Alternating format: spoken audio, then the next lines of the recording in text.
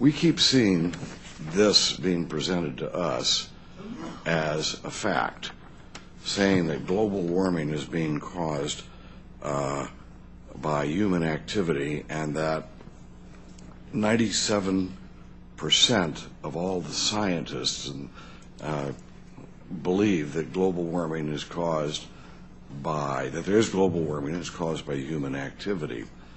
When I'm looking at where they get the information, and as you look very closely at this, you find out that an invitation was sent out to 10,000 Earth scientists. Less than a third responded, and of those, the pool was narrowed down, and this turns out to be 97% of 77 scientists who were selected. And we've even heard this figure repeated here in this chamber and in our debates. Now, let me just shout, do you believe that 97% of the scientists believe that global warming is a product of human behavior?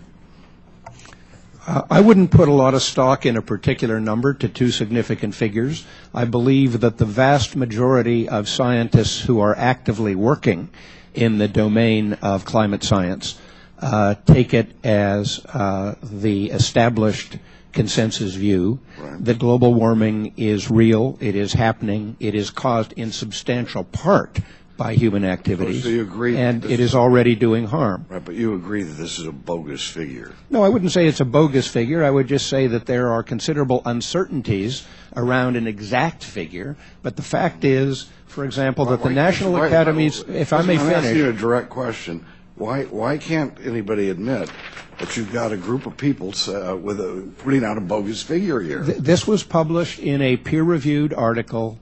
It was based on generally accepted social science practices for doing polling, where you never get a complete response.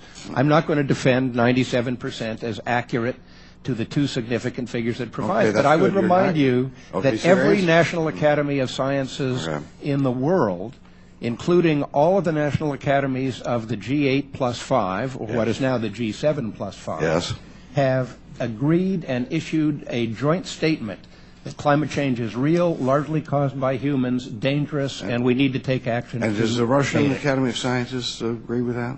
Yes. Then why did the head of the Russian Academy of Scientists tell me just the opposite?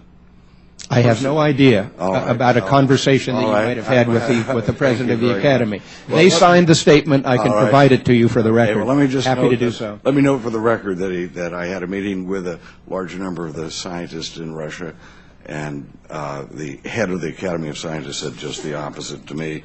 Let me ask this about this. Do you believe that tornadoes and hurricanes today are more ferocious and more frequent than they were in the past? There is no evidence relating to tornadoes, none at all, and I don't know of any spokesman for the administration who has said otherwise. With respect to hurricanes, there is some evidence of an increase in the North Atlantic, although not in other parts of the world.